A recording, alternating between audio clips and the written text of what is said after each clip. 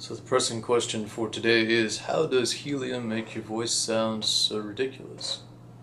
To demonstrate, here's the chorus of an old Italian song, but sung on air first, for comparison.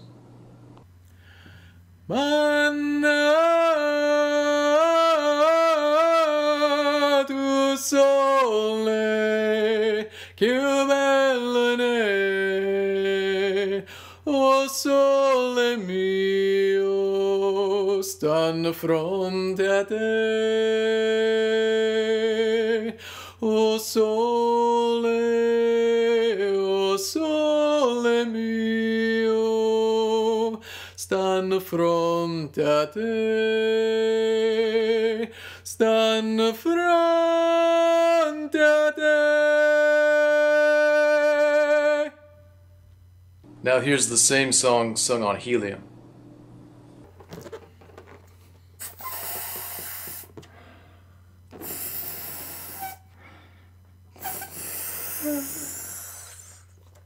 Manna tu sole, che bellone, o sole mio, stanno fronte a te.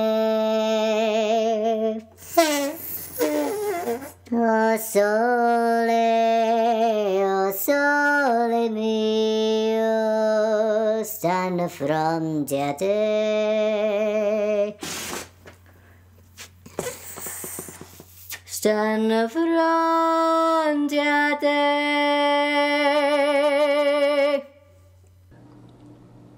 I'm going to inhale a bunch of helium and we'll see if we can figure this out scientifically. If you ask the internet why helium makes your voice sound higher, you'll get a couple of different explanations. We'll call the first hypothesis 1, and that is basically that your vocal cords flap faster in a higher gas, thereby producing a higher pitch. The second explanation, which we'll call hypothesis 2, has to do with the speed of sound in helium. Because helium atoms are lighter than the atoms that make up air, sound travels faster through it. The speed of sound in air varies according to temperature, pressure, and humidity, but we'll use Google's value of 767 miles per hour. If a sound wave is faster, a sound wave of a certain frequency or pitch will be longer. In air, A440, or this pitch right here, is produced by a sound wave that's about 30 inches long. In helium, the same pitch would be produced by a wave 90 inches long. If we use this 30-inch tube as a resonating chamber using helium gas, the pitch that will resonate in it will be 3 times higher than it would be if we were using air, according to hypothesis 2. Your vocal apparatus acts as a resonant chamber and gives your voice its distinctive sound. When you sing, your vocal cords produce one main pitch, but other notes are also produced. The shape of your vocal apparatus determines which pitches get amplified. So according to hypothesis 2, helium makes your voice sound higher because the pitches that are amplified by your vocal tract are 3 times higher than the pitches that are amplified in air. If hypothesis 1 is correct, then when I sing with helium, The main pitch produced by my vocal cords should be higher, so I should be able to sing soprano, alto, maybe only tenor. I'm a baritone in air. if hypothesis 2 is correct, my vocal cords may flap at the same rate on helium as in air. In other words, I may not be able to sing higher or lower than normal, but the timbre or sound in my voice will be higher because the sounds that are amplified by the resonant chamber of my vocal apparatus are 3 times higher than normal. The highest note I've ever been able to sing in a performance without switching over to falsetto was the A flat above middle C from the song One Day More in the musical Les Miserables. Here's what it sounds like in air. One more day before the storm,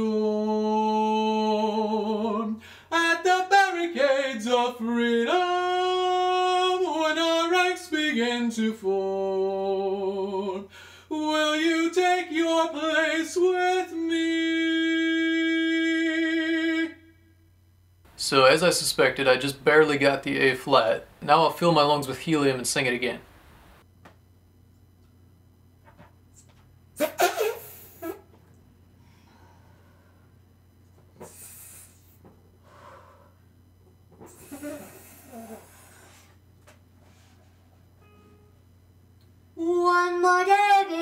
the storm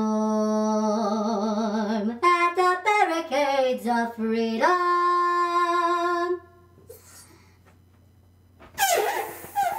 When our ranks begin to form, will you take your place with me? Here's another test to see if I can sing any higher. One more day before the storm. So I can't even sing one note higher on helium than in air. Just starting off, it looks like hypothesis 1 is not doing very well. Now let's test the two hypotheses using my low range. The lowest note in the same musical is sung by Javert, and it's 2 Fs below middle C. It also happens to be the lowest note that I can sing with any resonance. If hypothesis 1 is correct, I should be able to sing it in the air, but not on helium. This is what it sounds like with air. Valjean, at last, we see each other plain. Monsieur le Maire, you'll wear a different chain.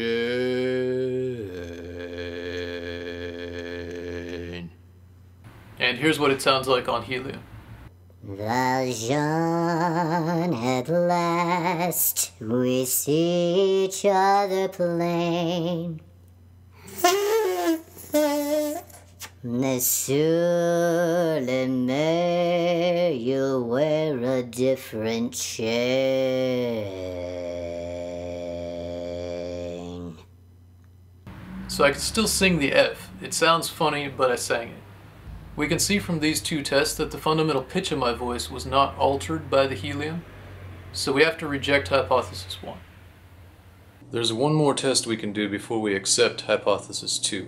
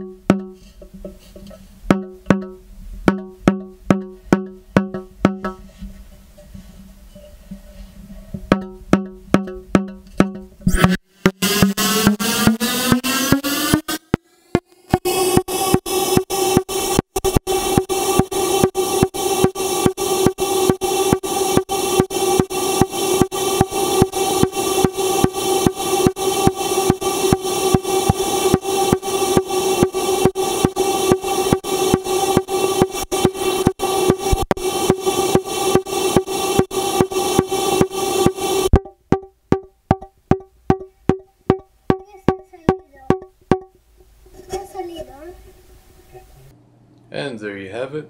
Hypothesis 2 is pretty well confirmed.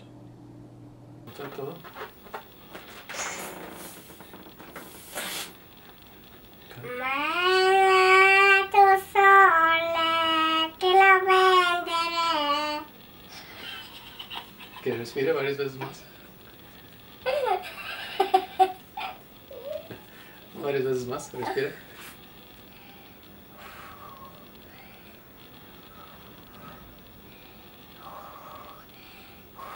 Okay.